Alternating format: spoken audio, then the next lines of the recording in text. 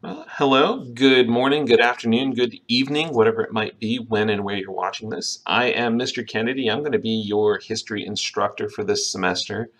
We're not going to be able to see each other in person for a couple of weeks because of the pandemic and sickness and everything. So we're going to be starting the semester online.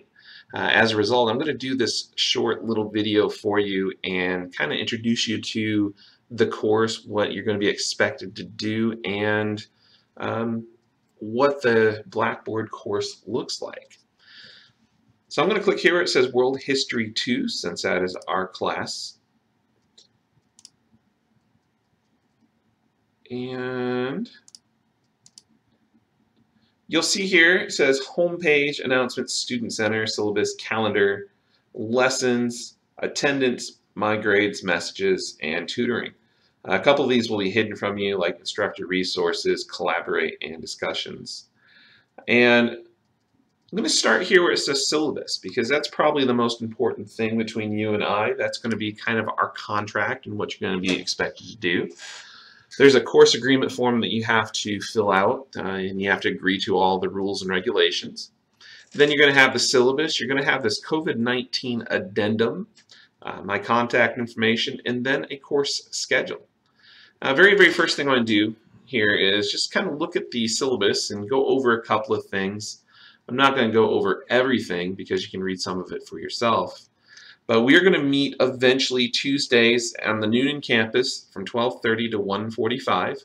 Until then, I'm going to be publishing a lecture video every Tuesday around 3 o'clock that has information for you and goes over the PowerPoints and the lecture and everything else.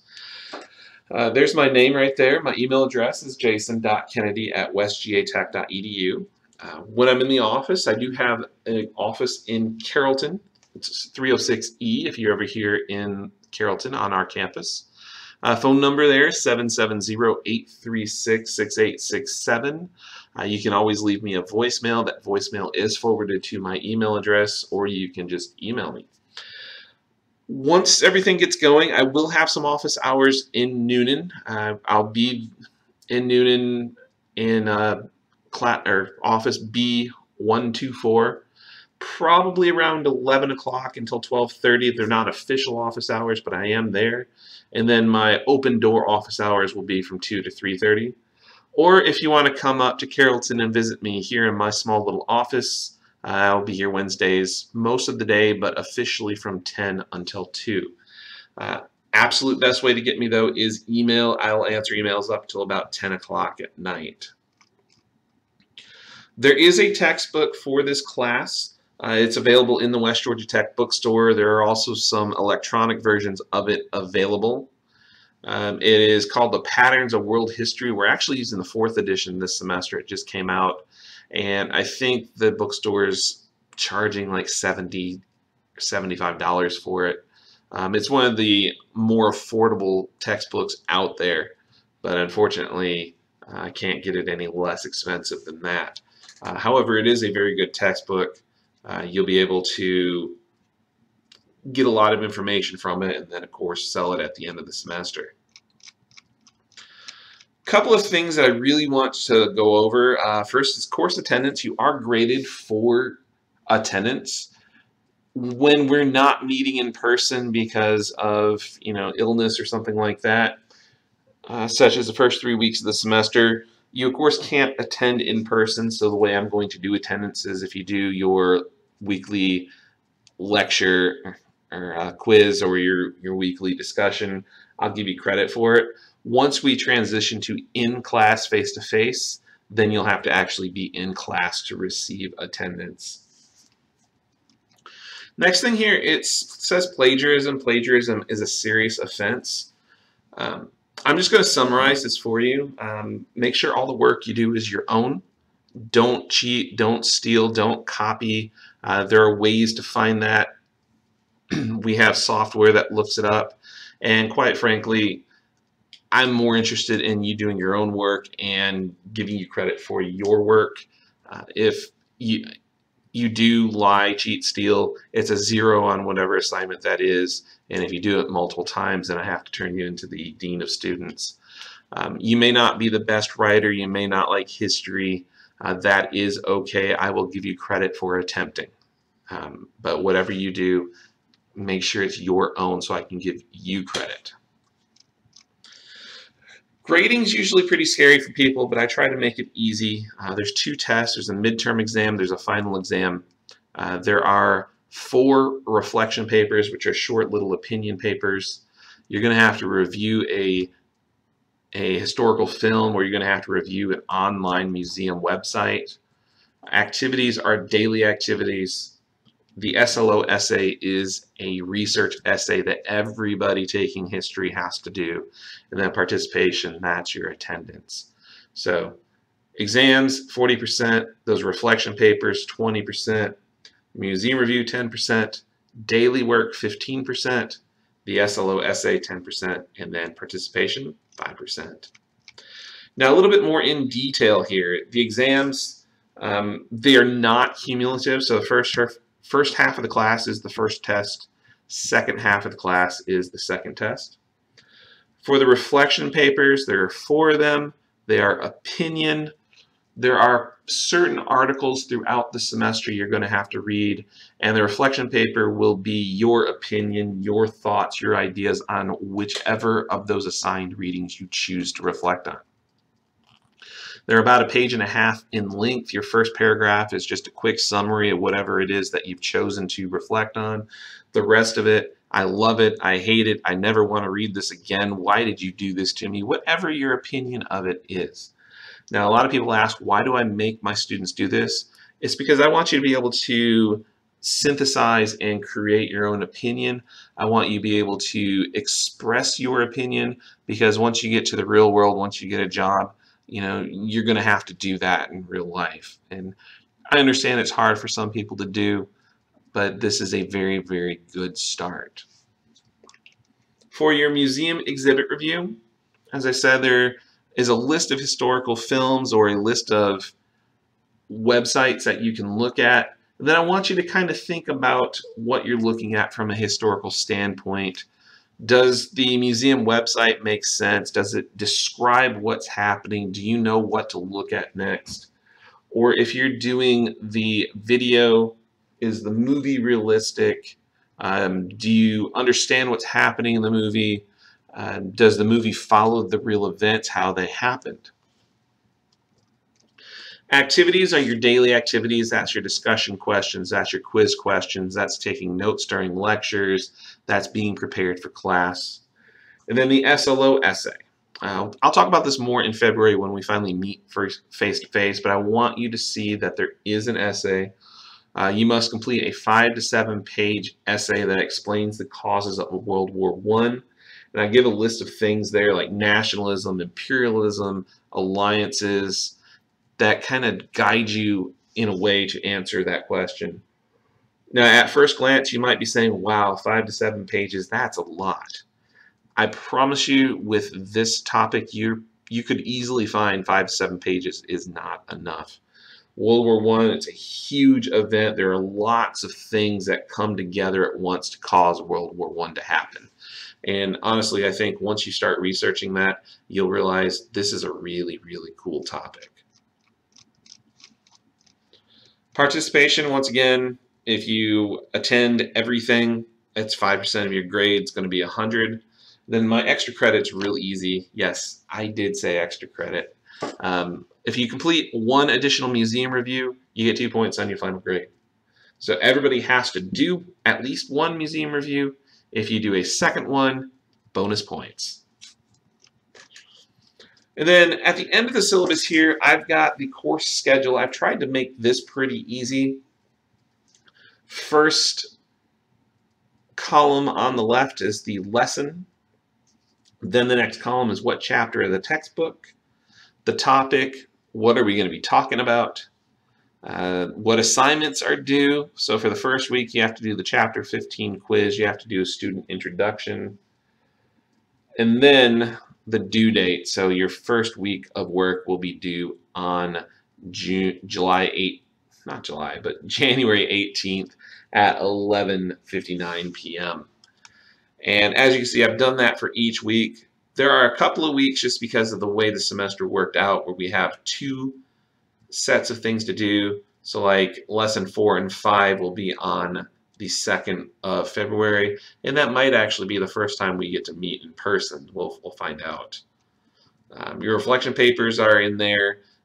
Chapter quiz, just a couple of discussions. Midterm exam is going to be on February 23rd. That will most likely be an in-person midterm.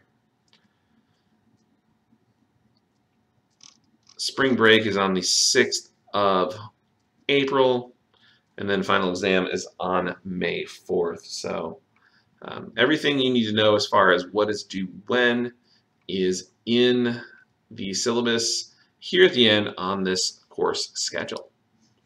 And that's the exact same thing that's right here, course schedule. So it's all available for you to see in not one, but 2 different places.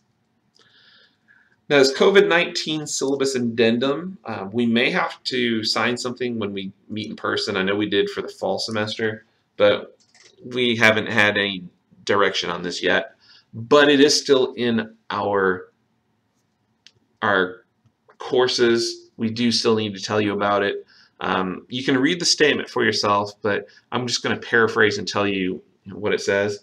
If you feel sick, don't come to class. If you feel sick, the most important thing is to take care of yourself and be healthy. We don't want you to get anybody else sick. Keep a space. Wear a mask. Even if you don't like one, wear a mask for others. You can take it off when you get off campus. Wash your hands. And most importantly, if you suspect that you have COVID-19, if you test positive for COVID-19, let myself know and let our COVID response team know. And there's the email, covid@westgatech.edu. Now, the reason we ask you to do that, it's not so you can be singled out or pointed out or anything like that. It's simply so that we can trace and we know if you're sick, then somebody around you might be sick. Your professor or instructor may need to go get checked out, whatever it might be. All information is confidential. If you tell me that you're sick, I don't tell anybody else. If you email covid@westgatech.edu, the only people they're going to tell are your instructors, and it's on a need-to-know basis. So once again, if you do feel sick, if you are sick, just stay home, send an email, and we will take care of you, I promise. Okay, I'm going to click where it says lessons and let you take a look at this here.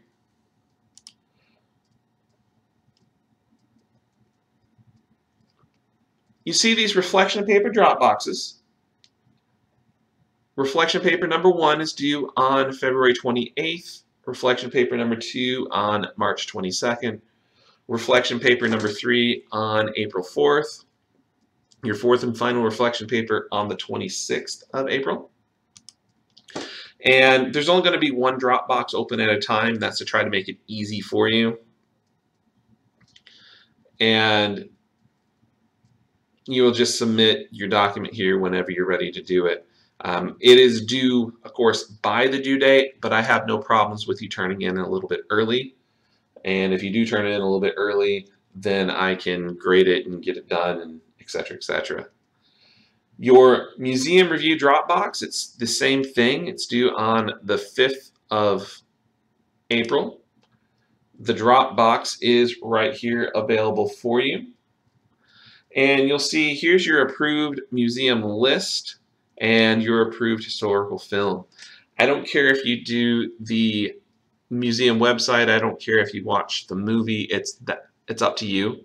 But you have to do at least one museum review. The other thing about the museum review is you can turn it in anytime. You can watch this video, then you can go and say, I want to go look at the National World War II Museum website, and you can do it right now. I always tell my students, though, get it done earlier than you think you need to, because the closer you get to the end of the semester, the more work you have to do, and the more likely you are to forget about this. So go ahead and knock this out in the first week or 2, and then you're done with it, and you don't have to worry about it. The SLO Dropbox will be right here. I'm not too worried about that right now. Once again, we'll talk about the SLO when we get in person in February.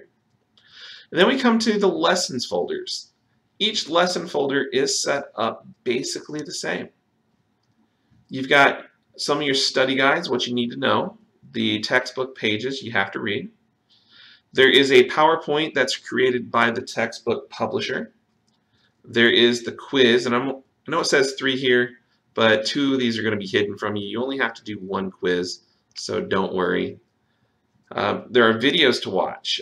I like to use the crash course videos. They're very good. They're only 10 minutes or so long, and there's a lot of information in there, and it just goes along with everything that I'm going to share with you in my lectures. Think of it as extra help if you need it.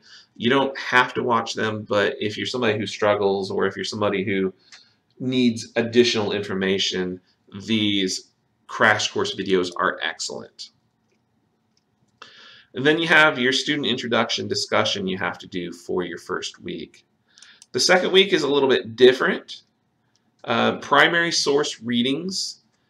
There is 1 document that you'll need to read the second week, and this primary source reading has 2 different purposes. Number 1, there's a discussion question that you'll have to answer based on that primary source document. The other thing, though, your primary source readings are what you can use for your reflection papers.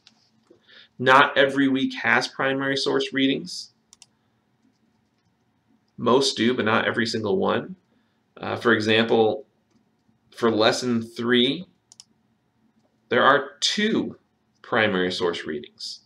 So it just kind of depends on the week how many of the readings you have to do. Sometimes it's 0, sometimes it's 1, sometimes it's 2, sometimes it's 3. But each week is going to be, or I should say each lesson is laid out to look exactly the same. Now I know this doesn't do quite as much as an in-person introduction would do, and I apologize that we won't be able to meet for the first couple of weeks, but please know if you have any questions, email me, you can call me, whatever it is, and once we do meet in person, if you have any questions, just ask. I don't mind answering questions whatsoever. I was a student once, I know what it's like, so I try to extend what I've learned to others to make things easier for you. All right, now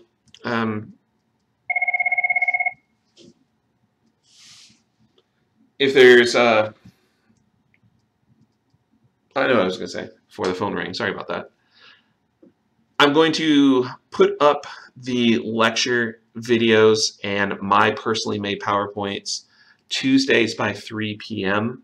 That way you have almost a full 7 days to do any work that you need to. But I know, once again, your attention span is limited. I don't want to take up any more of your time, but thank you for watching this. I look forward to meeting you guys in person, and hope you enjoy this video at least a little bit. We'll see you soon. Bye.